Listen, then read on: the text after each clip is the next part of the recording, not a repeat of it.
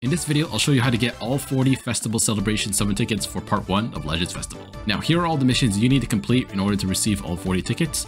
Simply pause the video to read it, or you can follow what I'm about to do in a couple of seconds to complete these missions with ease. Now, the fastest method possible to complete these missions is to have all the units in one team. As you see here, I've got a Goku, Gohan, Frieza, and Gotenks character. Now, you can use any type of Goku and Gohan character, such as like Kid Goku or Super Saiyan 2 Gohan. Like, it's fine as long as you got the specific name or your team, right? Which is Goku, Gohan, Frieza, and Gotenks. Now, head over to the bonus, once you set up your team, head over to the bonus battle event. Any of them will do, really. Go to the first stage and start battle. You can't use skip tickets to complete the missions, right? You have to actually play the battle.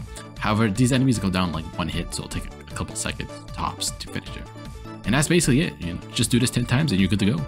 And that's basically it for this video. You know, if you guys enjoyed this short tutorial video, be sure to leave a like, subscribe if you're new, and I'll see you in the next helpful video that I upload. Take care.